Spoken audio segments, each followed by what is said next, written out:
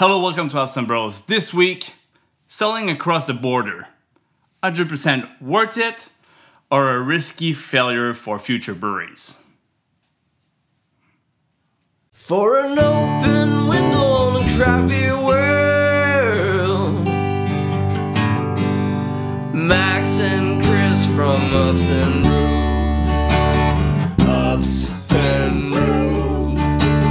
Welcome to Ups and Rows.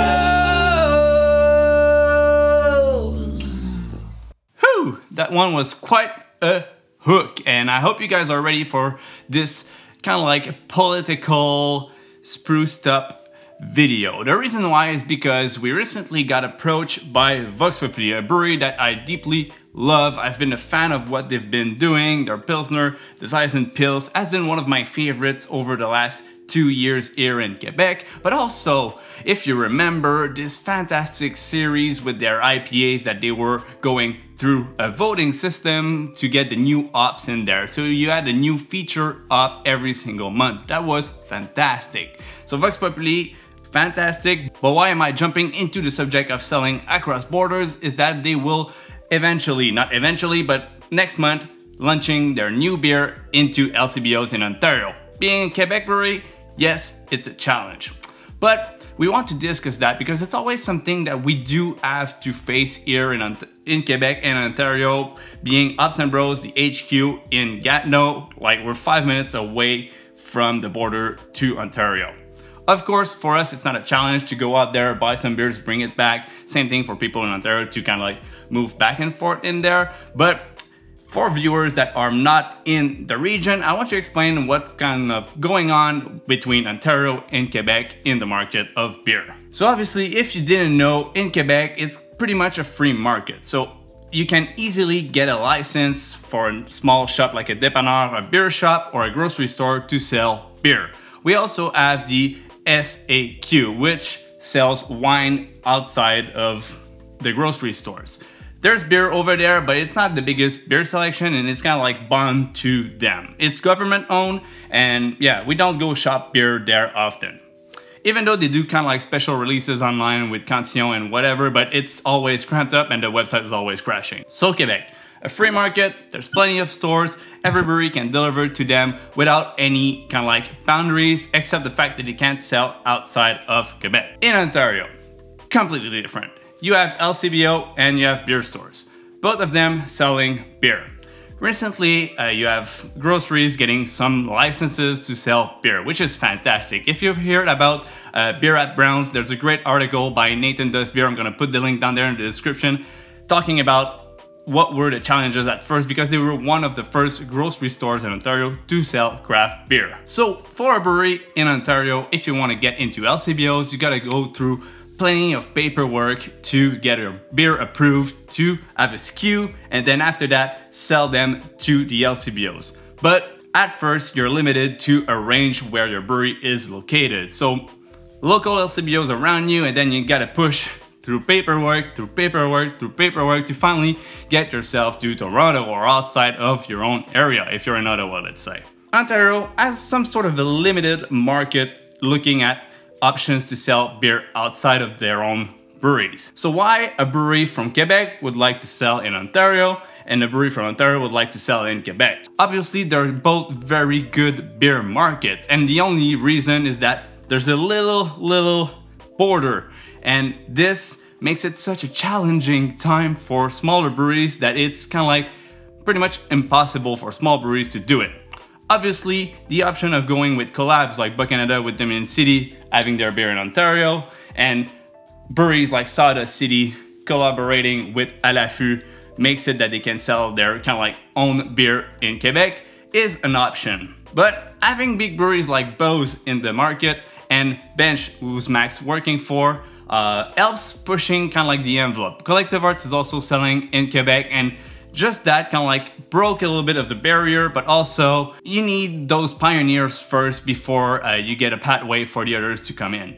And seeing breweries from Quebec starting getting in Ontario at the same time is very exciting for this market that's just craving for new beers. So obviously when I reached out to Vox Populi to talk about the challenges, they explained that being a beer brewed in Quebec, they had to go through LCBOs, pretty much a lot of paperwork, and having to go through all that between a timeline that's kind of like very tight because you have a double IPA, the double fruit punch IPA, which is fantastic. Going to LCBOs, it needs to be fresh, it needs to be stored cold, and all that crammed into a challenge of paperwork. I can't stress that enough. It's gonna be an amazing way to kind of like push the envelope, but also maybe make it easier in the future for other breweries that want to get into this market. So obviously, now that you know a little bit more about the situation in Quebec and Ontario and about the border, Max, what are the challenges for a brewery that's jumping both feet in to this new market, crossing borders and trying to reach out to new customers?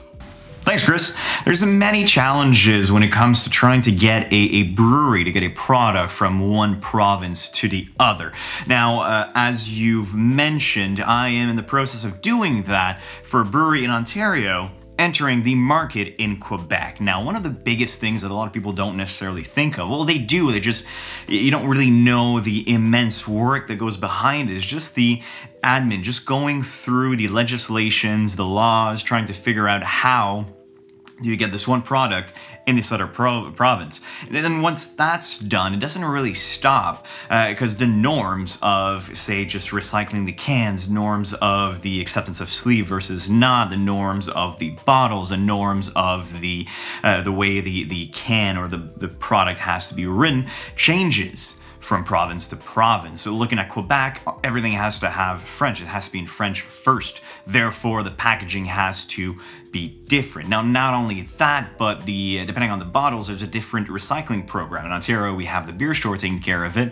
In Quebec, there's another organization taking care of it with different demands as to your product. And a big one that I wasn't really aware of before is the sleeves, the plastic sleeves. So Recyc Quebec is one of the biggest organization to kind of promote recycling within different organizations, within different industries in Quebec, and the big thing is plastic around metal cans, which is not acceptable. So you got to find ways around this. Now, you're still going to see it to this day for different breweries, but pretty soon it's not going to be accepted. They're constantly trying to change those things. Now, once you've gone through this whole process, you've gone to all the laws, all the different legislations, all the different norms you have to follow. Once you've done all that, getting your product from your province to the other province is an issue as well. There's always an organization that has to be kind of the middleman. So if you're going into Quebec, it's the SAQ. Now, the SAQ doesn't take care of selling the beer at all.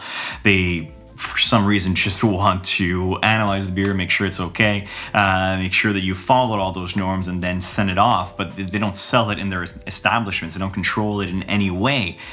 So there's some weird stuff happening that way. I mean, LCBO in Ontario does a very, very similar thing, although not a lot of products from outside the province have made it to Ontario. Until now. I mean, we're going to talk about this a little later, but it is not something you often see. You've seen a few breweries go on the Quebec side, and it's always been a headache. It's always been kind of a challenge just to get through. But once you're through, once you've done everything, once you've joined all those norms, and once you have a product that is physically delivered to your client, the biggest challenge you have is to sell it, is to convince the general population from that province that your product is good and it's worth it. And now I say this with all the love that I can, but craft breweries were kind of made, or at least were kind of popularized by your neighborhood. Your neighborhood is where you sell your beer. You're always going to have your biggest clientele within a very small kilometer radius. So as soon as you exit that, a lot of challenges start to form. Now, not only when you're trying to go into another province, I keep on saying province for some reason. I've taken this like 3 times.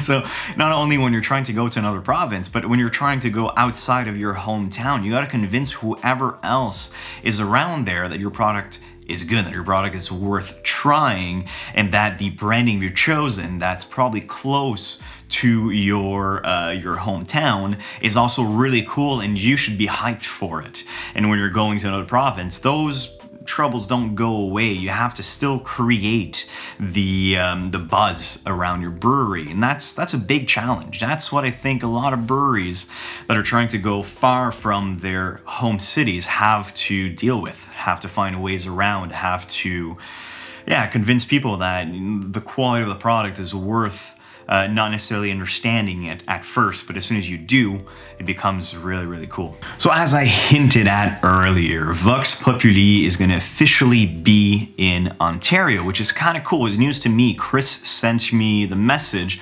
with, usually we do kind of a breakdown of how the episode is going to go so we can film our parts, you know, here and there, and they still kind of mesh together. And he's like, oh, we're going to do this thing about interprovincial sales. And I'm like, well, what does that have to do with Vox Populi? I thought we were doing a review on that beer, and more specifically on the Double Fruit Punch, which is an awesome IPA, definitely worth it if you're in Quebec, and pretty soon if you're in Ontario. So they're actually entering the Ontarian market, which to my knowledge has not happened often, if at all, that a Quebec brewery was going to get into Ontario, at least not for a small craft brewery. Now that beer is exceptional. It's a great IPA. I'd say they had a shtick a few years ago where people could vote on the new hop to add to, not this one, but I think it was their Session IPA, which I thought was really phenomenal. It's an awesome concept to be able to get the public excited about your beer by having them vote on the hop that's going to be used in it. And especially when IPAs are all about the hops.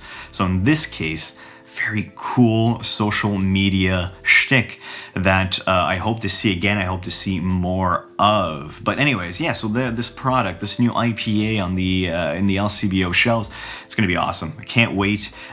Great beer, and it definitely is going to up the game when it comes to IPAs in Ontario. So the Double Fruit Punch from Vox Populi, it's been a classic since probably 2 years ago when they had all their Vox IPAs coming out and running in, and it's coming back. It's coming back in much stronger and better packaging, I guess, because they're now closely related, or they're partially owned by Schlag. It's a much bigger factory. They were already working with them, and now they're part of this family, which means that they have access to bigger equipment, better knowledge, and also a huge distribution system. That's why, yes, in Ontario, you'll start seeing those fantastic little cans. It's a nice double IPA. It's boosted with nice juicy notes. Also, yes, 100 IBUs, you get that nice bitterness kick in the finish. So of course, the sugary tones that you get from the beer being a little bit more higher in ABV is cut down by that sharpness you get at the same time. Obviously, if you find this in your LCBOs, it's coming out in March, keep an eye on it, because I think it's worth supporting breweries that are trying to get across the border and also kind of like stirring up the market at the same time, making breweries make different moves, create new beers to go into LCBOs, and obviously there's a demand for those style of beers in the market. Well, I hope you liked the video. We've gone a little more technical. I mean, it's not the kind of, you know, it's not a one-on-one. It's not a conversational video. It's very technical on my side and very technical business-wise. It's like looking on the other side of the curtain, how things function in the back. But I hope it was interesting. I hope you liked it. And if you did, please leave a like, subscribe, share with your friends, and we'll see you guys in the next one.